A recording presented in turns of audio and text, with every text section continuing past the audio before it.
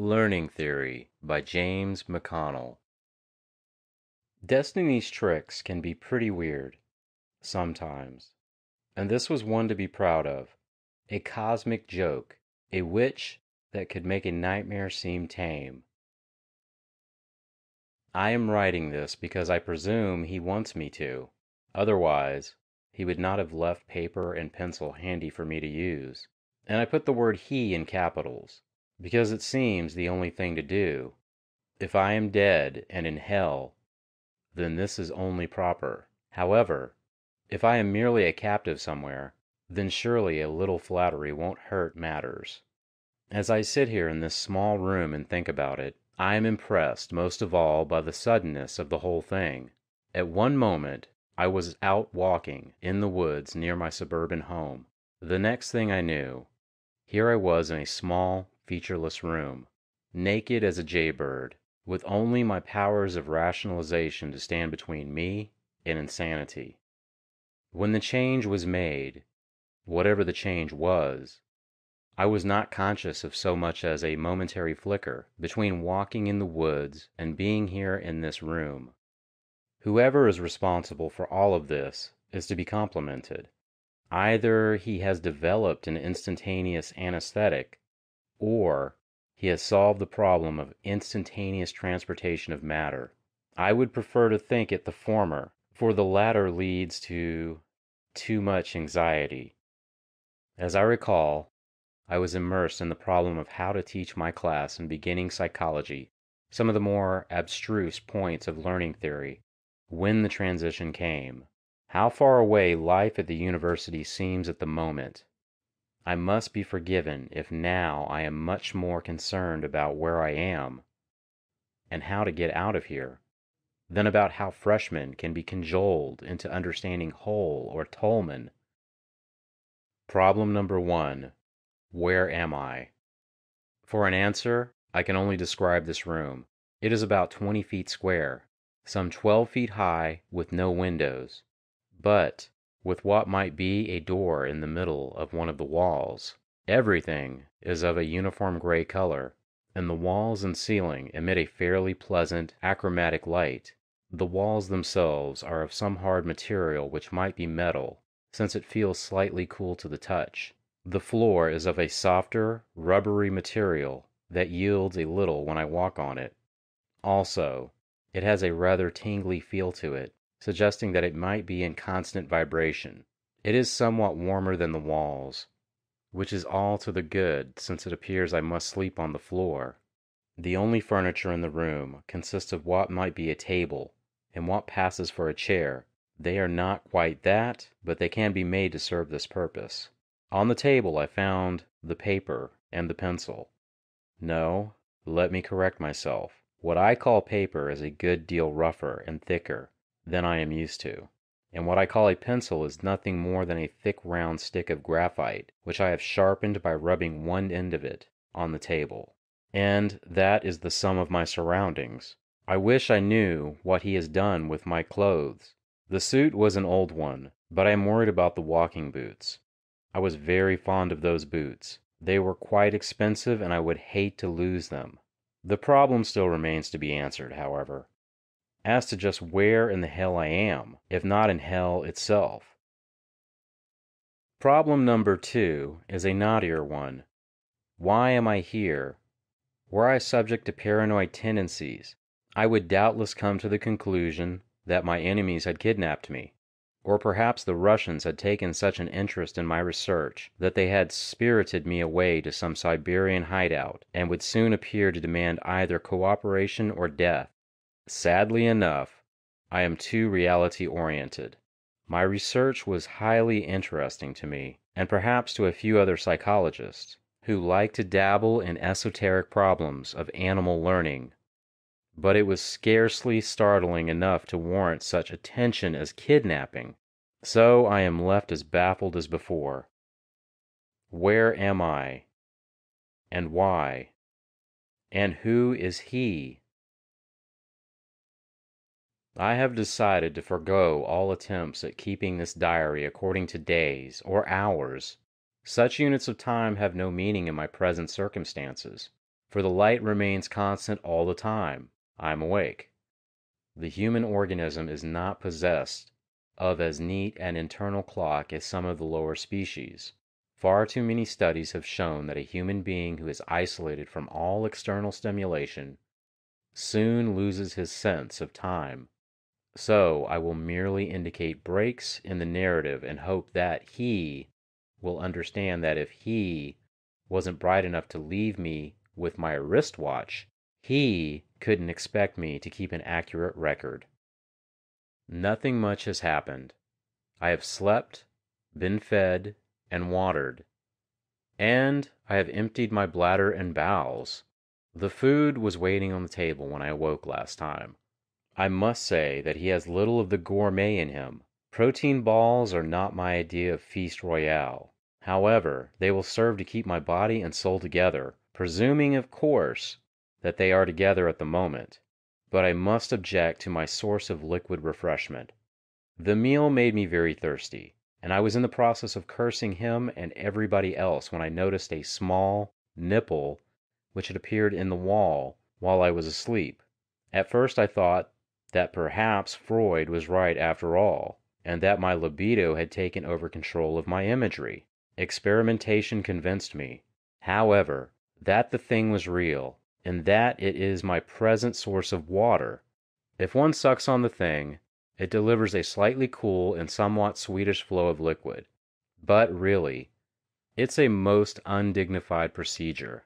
It's bad enough to have to sit around all day in my birthday suit, but for a full professor to have to stand on his tiptoes and suck on an artificial nipple in order to obtain water is asking a little too much. I'd complain to the management, if only I knew to whom to complain. Following eating and drinking, the call to nature became a little too strong to ignore.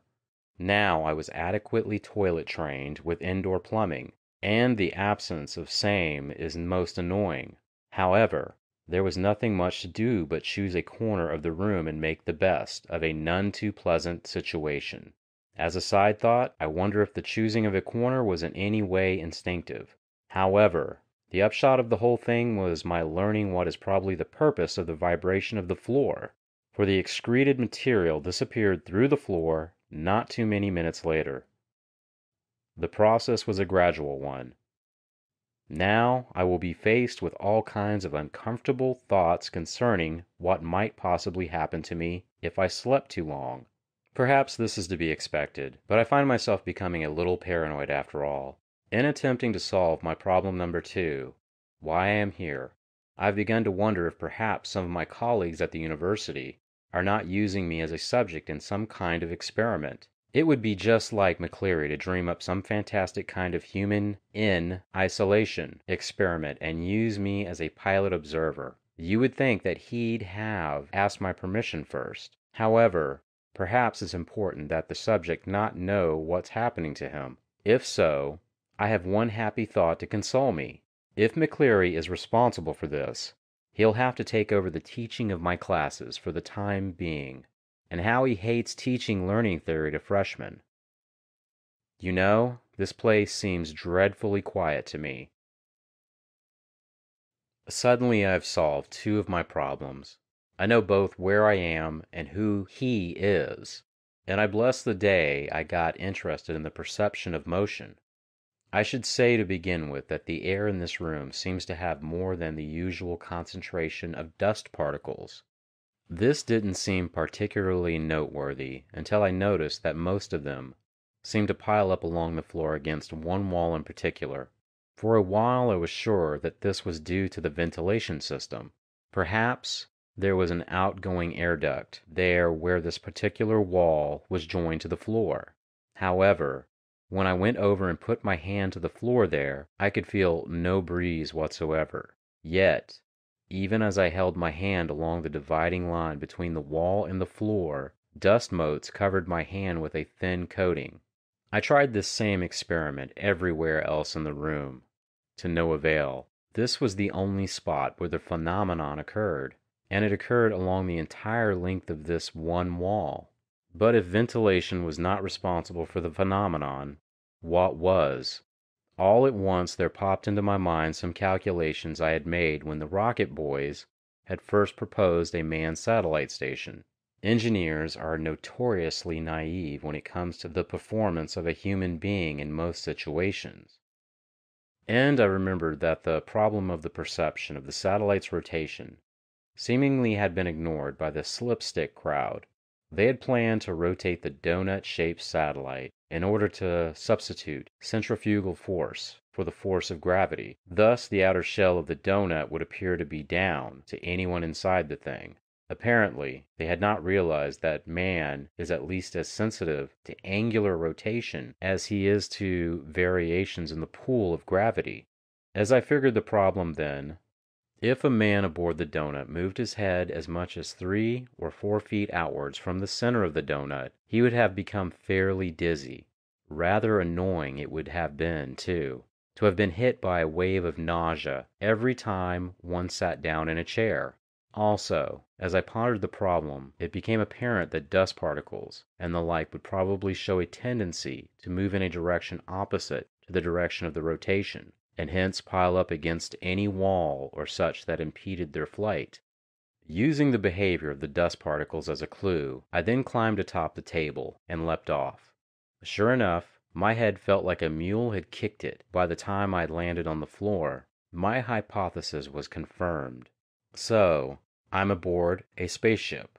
The thought is incredible, but in a strange way comforting. At least now I can postpone worrying about heaven and hell. And somehow I find the idea of being in a spaceship much more to the liking of a confirmed agnostic. I suppose I owe McCleary an apology. I should have known he would never have put himself in a position where he would have to teach freshmen all about learning. And, of course, I know who he is, or rather, I know who he isn't, which is something else again. Surely, though, I can no longer think of him as being human. Whether I should be consoled at this or not, I have no way of telling. I still have no notion of why I am here, however, nor why this alien chose to pick me of all people to pay a visit to his spaceship. What possible use could I be? Surely if he were interested in making contact with the human race, he would have spirited away a politician. After all, that's what politicians are for. Since there has been no effort made to communicate with me, however, I must reluctantly give up any cherished hopes that his purpose is that of making contact with genus Homo. Or perhaps he's a galactic scientist of some kind, a biologist of sorts, out gathering specimens. Now that's a particularly nasty thought. What if he turned out to be a psychologist? Interested in cutting me open eventually, to see what makes me tick. Will my innards be smeared over a glass slide for scores of youthful hymns to peer at under a microscope? Brr! I don't mind giving my life to science, but I'd rather do it a little at a time. If you don't mind, I think I'll go do a little repressing for a while. Good God, I should have known it. Destiny will play her little tricks, and all jokes have their cosmic angles. He is a psychologist. Had I given it due consideration, I would have realized that whenever you came across a new species, you worry about behavior first, physiology second. So I have received the ultimate insult, or the ultimate compliment. I don't know which. I've become a specimen for an alien psychologist. This thought first occurred to me when I awoke after my latest sleep, which was filled, I must admit, with most frightening dreams. It was immediately obvious that something about the room had changed. Almost at once I noticed that one of the walls now had a lever of some kind protruding from it, and to one side of the lever a small hole in the wall with a container beneath the hole. I wandered over to the lever, inspected it a few moments, then accidentally depressed the thing. At once there came a loud clicking noise, and a protein ball popped out of the hole and fell into the container. For a moment, a frown crossed my brow. This seemed somehow so strangely familiar. Then, all at once, I burst into wild laughter. The room had been changed into a gigantic Skinner box. For years I had been studying animal learning by putting white rats in a Skinner box and following the changes in the rat's behavior. The rats had to learn to press the lever in order to get a pellet of food, which was delivered to them through just such an apparatus as is now affixed to the wall of my cell. And now, after all these years, and after all the learning studies I'd done, to find myself trapped, like a rat, in a Skinner box. Perhaps this was hell after all. I told myself, and the Lord High Executioner's admonition, too, let the punishment fit the crime, was being followed. Frankly, the sudden turn of events has left me more than a little shaken. I seemed to be performing according to theory. It didn't take me long to discover that pressing the lever would give me food, some of the time, while at other times all I got was the click and no protein ball. It appears that approximately every 12 hours, the thing delivers me a random number of protein balls. The number has varied from 5 to 15 so far. I never know ahead of time how many pellets, protein balls, the apparatus will deliver, and it spews them out intermittently. Sometimes I have to press the lever a dozen times or so before it will give me anything, while at other times it gives me one ball for each press. Since I don't have a watch on me, I am never quite sure when the 12 hours have passed. So I stomp over to the lever and press it every few minutes when I think it's getting close to time to be fed, just like my rats always did. And since the pellets are small and I never get enough of them, occasionally I find myself banging away on the lever with all the compulsion of a stupid animal. But I missed the feeding time once and almost starved to death, so it seemed, before the lever delivered food the next time. About the only consolation to my wounded pride is that at this rate of starvation, I'll lose my bay window in short order. At least he doesn't seem to be fattening me up for the kill, or maybe he just likes lean meat. I have been promoted. Apparently, he, in his infinite alien wisdom, has decided that I'm intelligent enough to handle the Skinner-type apparatus. So I've been promoted to solving a maze. Can you picture the irony of the situation? All of the classic learning theory methodology is practically being thrown in my face. If only I could communicate with him. I don't mind being subjected to test nearly as much as I mind being underestimated. Why, I can solve puzzles hundreds of times more complex than what he's throwing at me. But how can I tell him? As it turns out, the maze is much like our standard T mazes, and is not too difficult to learn. It's a rather long one, true, with some 23 choice points along the way. I spent the better part of half an hour wandering through the thing the first time I found myself in it. Surprisingly enough, I didn't realize the first time out what I was in, so I made no conscious attempt to memorize the correct turns. It wasn't until I reached the final turn and found food waiting for me that I recognized what I was expected to do. The next time through the maze, my performance was a good deal better, and I was able to turn in a perfect performance in not too long a time.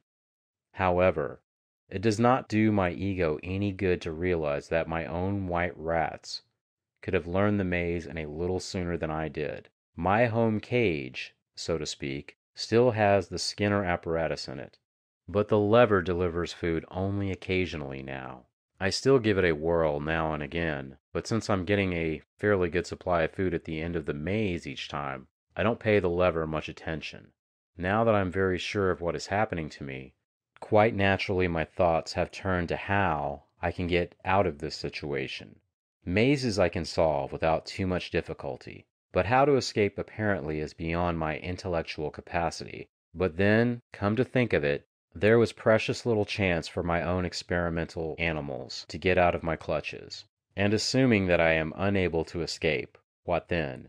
After he has finished putting me through as many paces as he wishes, where do we go from there? Will he treat me as I treated most of my non-human subjects? That is, will I get tossed into a jar containing chloroform? Following the experiment, the animals were sacrificed, as we so euphemistically report in the scientific literature. This doesn't appeal to me much, as you can imagine.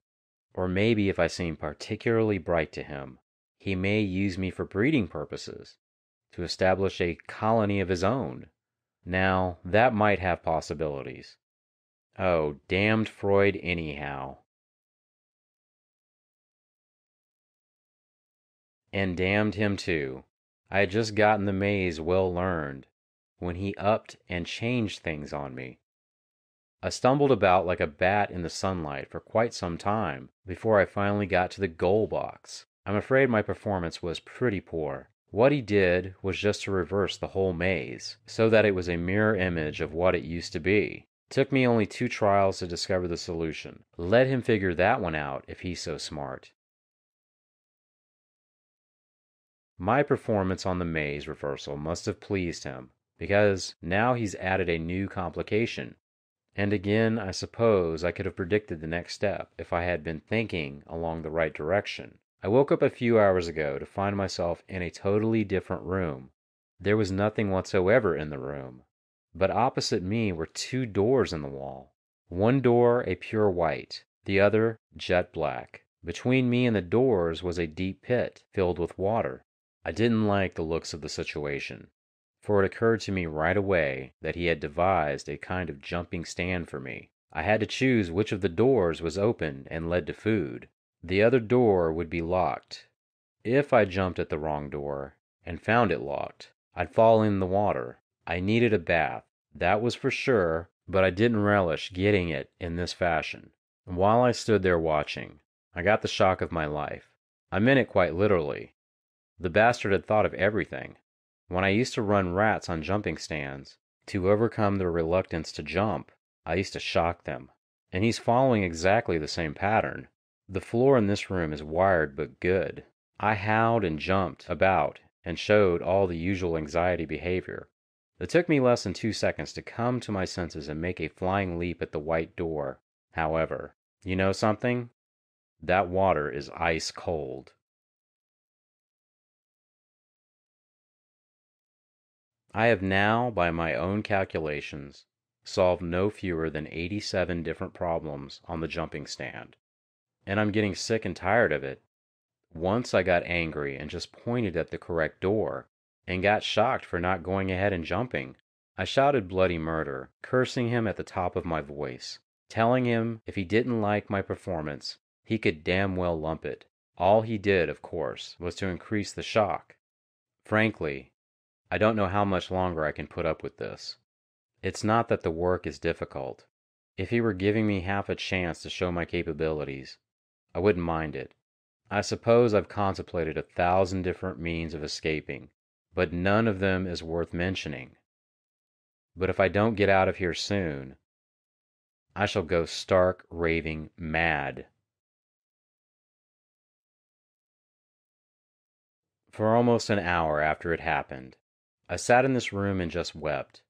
I realize that it is not the style in our culture for a grown man to weep, but there are times when cultural taboos must be forgotten. Again, had I thought much about the sort of experiments he must have had in mind, I most probably could have predicted the next step. Even so, I most likely would have repressed the knowledge. One of the standard problems which any learning psychologist is interested in is this one. Will an animal learn something if you fail to reward him for his performance? There are many theorists, such as Hull and Spence, who believe that reward, or reinforcement as they call it, is absolutely necessary for learning to occur. This is mere stuff and nonsense, as anyone with a grain of sense knows, but nonetheless the reinforcement theory has been dominant in the field for years now. We fought a hard battle with Spence and Hull, and actually had them with their backs to the wall at one point, when suddenly they came up with the concept of secondary reinforcement. That is, anything associated with a reward takes on the ability to act as a reward itself. For example, the mere sight of food would become a reward in and of itself, almost as much a reward, in fact, as is the eating of the food. The sight of the food, indeed, but nonetheless, it saved their theories for the moment. For the past 5 years now, I've been trying to design an experiment that would show beyond a shadow of a doubt that the sight of a reward was not sufficient for learning to take place, and now look at what has happened to me.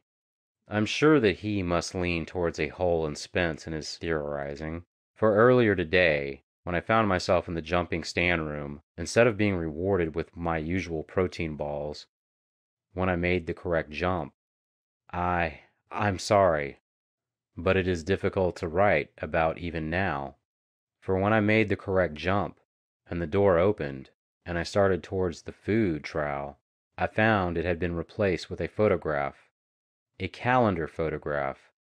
You know the one, her name, I think, is Monroe? I sat on the floor and cried. For 5 whole years I've been attacking the validity of the secondary reinforcement theory, and now I find myself giving him evidence that the theory is correct, for I cannot help learning which of the doors is the correct one to jump through. I refuse to stand on the apparatus and have the life shocked out of me, and I refuse to pick the wrong door all the time and get an icy bath time after time. It isn't fair, for he will doubtless put it all down to the fact that the mere sight of the photograph is functioning as a reward, and that I am learning the problems merely to be able to see Miss What's-her-name in her bare skin. I can just see him now, sitting somewhere else in the spaceship, gathering in all the data I am giving him, plotting all kinds of learning curves, chortling to himself because I am confirming all of his pet theories. I just wish... Almost an hour has gone by since I wrote the above section. It seems longer than that, but surely it's been only an hour, and I have spent the time deep in thought, for I have discovered a way out of this place, I think.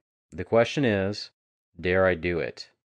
I was in the midst of writing that paragraph about his sitting and chortling and confirming his theories, when it suddenly struck me that theories are born of equipment that one uses.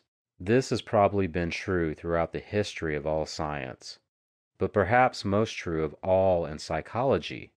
If Skinner had never invented his blasted box, if the maze and the jumping stand had not been developed, we probably would have an entirely different theory of learning today than we now have. For if nothing else, the type of equipment that one uses drastically reduces the type of behavior that one's subjects can show, and one's theories have to account only for the type of behavior that appears in the laboratories. It follows from this also that any two cultures that devise the same sort of experimental procedures will come up with almost identical theories. Keeping all of this in mind, it's not hard for me to believe that he is an ironclad reinforcement theorist, for he uses all of the various paraphernalia that they use, and uses it in exactly the same way. My means of escape is therefore obvious. He expects from me confirmation of all his pet theories. Well, he won't get it anymore. I know all of his theories backwards and forwards, and this means I know how to give him results that will tear his theories right smack in half. I can almost predict the results. What does any learning theorist do with an animal that won't behave properly, that refuses to give the results that are predicted? One gets rid of the beast quite naturally, for one wishes to use only healthy, normal animals in one's work, and any animal that gives unusual results is removed from the study but quickly. After all, if it doesn't perform as expected, it must be sick, abnormal, or aberrant in one way or another. There is no guarantee, of course, what method he will employ to dispose of my now annoying presence. Will he sacrifice me? Or will he just return me to the permanent colony? I cannot say. I know only that I will be free from what is now an intolerable situation. Just wait until he looks at his results from now on. From Experimenter-in-Chief, Interstellar Lab Ship Psych-145 to Director, Bureau of Science.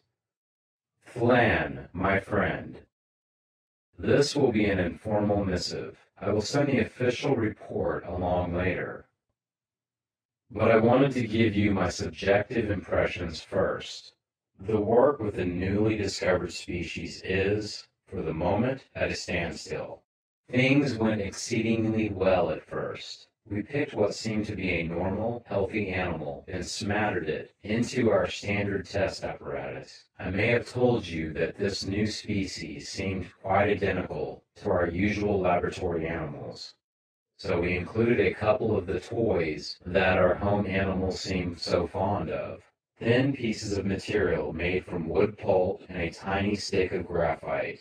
Imagine our surprise and our pleasure when this new specimen made exactly the same use of the materials as have all of our home colony specimens. Could it be that there are certain innate behavior patterns to be found throughout the universe in the lower species? Well, I merely pose the question. The answer is of little importance to a learning theorist. Your friend Verbka keeps insisting that the use of these toys may have some deeper meaning to it, and that perhaps we should investigate further. At his insistence, then, I include with this informal missive the materials used by our first subject. In my opinion, Verbka is guilty of gross anthropomorphism, and I wish to have nothing further to do with the question. However, this behavior did give us hope that our newly discovered colony would yield subjects whose performances would be exactly in accordance with standard theory, and in truth, this is exactly what seemed to be the case. The animal solved the Biffian box problem in short order, yielding as beautiful data as I have ever seen. We then shifted it to maze reversal, and jumping stand problems, and the results could not have confirmed our theories better had we rigged the data. However, when we switched the animal to secondary reinforcement problems, it seemed to undergo a strange sort of change. No longer was its performance up to par. In fact, at times it seemed to go quite berserk. For part of the experiment, it would perform superbly, but then, just as it seemed to be solving whatever problem we set it to, its behavior would subtly change into patterns that obviously could not come from a normal specimen. It got worse and worse, until its behavior departed radically from that which our theories predicted. Naturally, we knew that something had happened to the animal, for our theories are based upon thousands of experiments with similar subjects, and hence our theories must be right. But our theories hold only for normal subjects and for normal species. So it soon became apparent to us that we had stumbled upon some abnormal type of animal. Upon due consideration, we returned the subject to its home colony. However, we also voted almost unanimously to request from your permission to take steps to destroy the complete colony. It is obviously of little scientific use to us, and stands as a potential danger that we must take adequate steps against. Since all colonies are under your protection, we therefore request permission to destroy it. I must report, by the way, that Verbka's vote was the only one which was cast against this procedure. He has some silly notion that one should study behavior as one finds it. Frankly, I cannot understand why you have seen fit to saddle me with him on this expedition, but perhaps you have your reasons. Verbka's vote notwithstanding, however, the rest of us are of the considered opinion that this whole new colony must be destroyed, and quickly, for it is obviously diseased, or some such, as a reference to our theories has proven, and should it by some chance come in contact with our other colonies, and infect our other animals with whatever disease or aberration it has, we would never be able to predict their behavior again. I need not carry this argument further, I think. May we have your permission to destroy the colony as soon as possible, then, so that we may search out yet other colonies, and test our theories against other healthy animals, for it is only in this fashion that science progresses. Respectfully yours, Lowy. End of Learning Theory by James McConnell.